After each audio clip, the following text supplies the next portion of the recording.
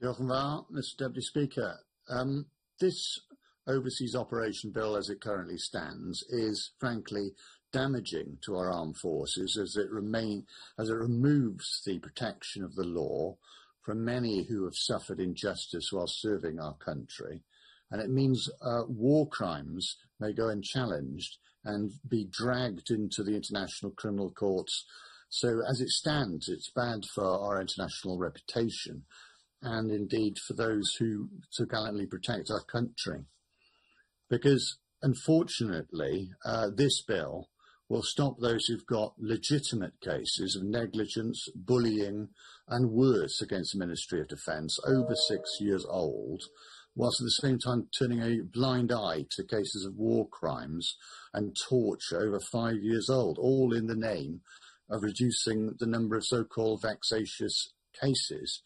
And if we turn to those supposedly vexatious cases, there have been 1,000 in the case of Iraq in the last 17 years, and of those, 330 have been settled. In other words, the government's paid up and accepted liability. 414 remain ongoing. In other words, the government hasn't applied for them to be struck out as being vexatious.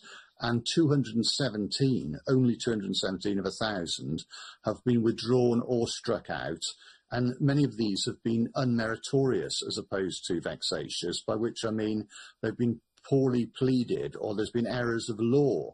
And that's no surprise because the government has made savage cuts to legal aid, and many soldiers don't have law degrees and are traumatised from the experience that they're bringing a case about.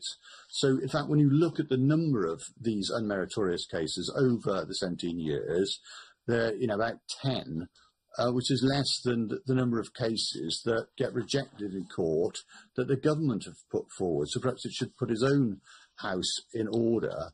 And let's also remember, in terms of the courts at the moment, they won't hear historic cases, cases of historic facts, unless they pass the test of being equitable. In other words, fairness requires it. So we don't need the 6-year limit.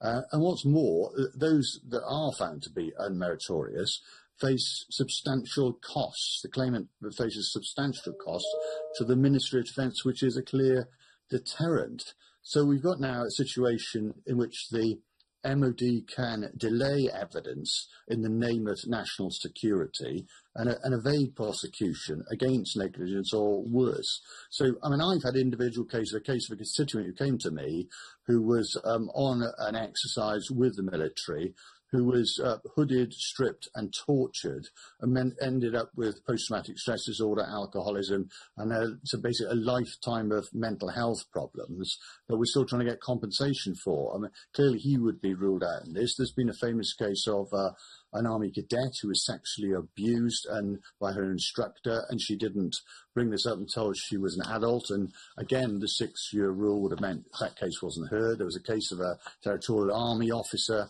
who was subject over many years to racist abuse, and his superiors turned a blind eye. That wouldn't have been heard, and the cases go on. So I've no hesitation in supporting the amendments from the Lords for the duty of care, for the facility for cases to be reopened with new evidence by the Director of Service Prosecution, the amendment for the facility for armed forces to bring civil claims against the Ministry of Defence. And finally, and crucially, this bill, of course, bans prosecution for war crimes after 5 years, including murder and torture, which is appalling. We all know it can take decades to investigate some of these war crimes. We all remember, we know what happened after the Second World War, for instance.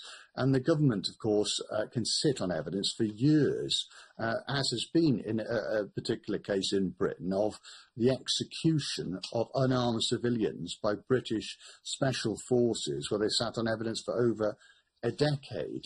So we can't justify a blanket pardon for war crimes and torture after 5 years of them happening.